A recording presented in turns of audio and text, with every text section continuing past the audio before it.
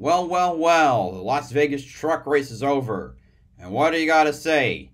Great racing, terrible officiating, and a first-time winner. Let's get into it. So to start on the first point, the racing I thought was really good. A lot of competitive action up front for the lead, especially with drivers like Todd Gilliland, John Hunter Nemechek before he had engine problems, and Christian Eckes especially. They were all up fighting constantly. And there was also a lot of great action back in the pack. A lot of 3-wide and even 4 to 5-wide racing, which got me on the edge of my seat. That was pretty sweet to watch.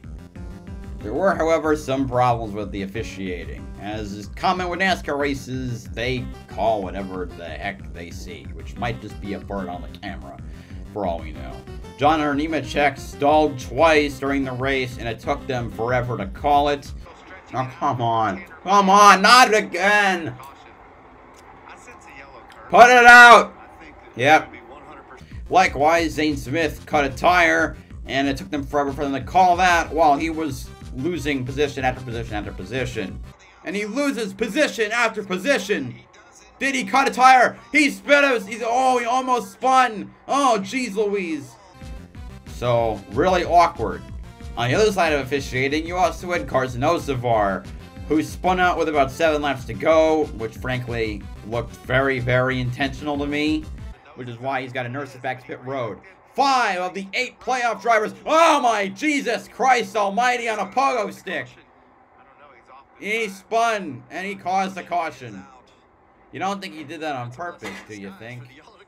You can make that judgment for yourself, but it's not particularly normal for a car to just, or a truck to just stop like that when it spins out. Usually you'll just see the truck drivers at least try to get it going again, especially when there isn't really anyone around on the apron. So, highly suspect, and it might have altered the race. The race was full of action and full of playoff implications as well, as 5 of the 8 playoff drivers had problems. To start off, as mentioned, Zane Smith had a tire problem, and it sent him sprawling to the back of the field for the entirety of the race. John Hunter Nemechek lost an engine or had some sort of engine problem, which eventually resulted in him being parked by NASCAR.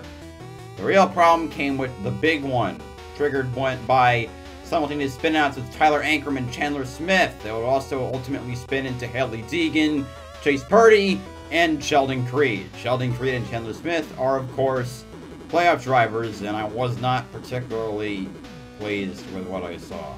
Ankrum crashed as well. There is the 23 of Chase Purdy. I believe I saw the 1 of Hailie Deegan in there. What the hell? No! Oh my God! 3 championship contenders with brutal problems. And there is the remains of Ankrum's truck over there. But damn! Help me, Tom Cruise, I'm on fire! Yeah, so that was pretty bad. And on top of that, you also had, well, the worst driver ever spin out. You take your spin, and you can shove it up your ugly ass. And you fucked up Jack Wood in the process. God damn. And you also had Carson Osavar with his shenanigans. Because we don't really know if it was intentional or not. Assuming it was, though, because NASCAR parked him in pit road for 1 lap, effectively neutering his finish. And speaking of finishes, why don't we look at the end of the race? Ben Rhodes going on the outside. Can the 20-year-old from Middletown, New York hold off for the win? Rhodes looking to advance to the round of 4. The first time. Caution is out! The race is over!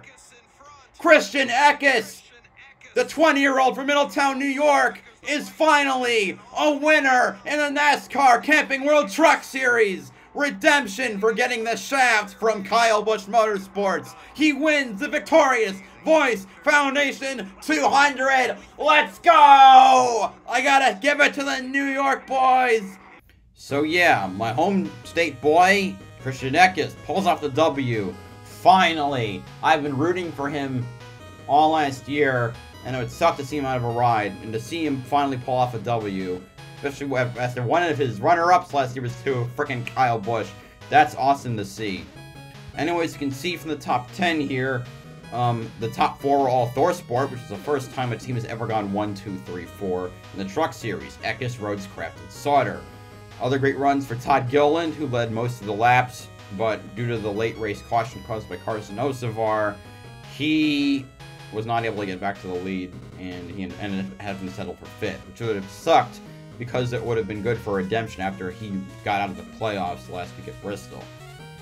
Great runs for Grant Enfinger, finishing 7th, basically the 5th ThorSport driver because he shares the 98 with Eckes. And also Austin Wayne Self and Ryan Truex hitting top 10s. Anyway, as you can see now from the new point standings, we had quite a shakeup. Chandler Smith goes from 5th to 8th, which sucks for him, along with the other Smith, Zane Smith. Both of them in the same positions they were for the most of round 1, which is 7th and 8th respectively, and they're a decent ways back. Carson Osavar was last in the standings, and now he is up to 6th. But Sheldon Creed went from, I think, 19 points above the cut line to 5 below it, thanks to his horrific crash. Meanwhile, Matt Crafton and Stuart Friesen doing quite well for themselves. They were both below the cut line, and now they're above it. Nemechek obviously lost some ground after his engine problems, so he's down to 2nd, with Ben Rhodes after his great finish of 2nd, propelling him up there. As for what's going to happen at Talladega, for my purposes, how this would change, I don't really know.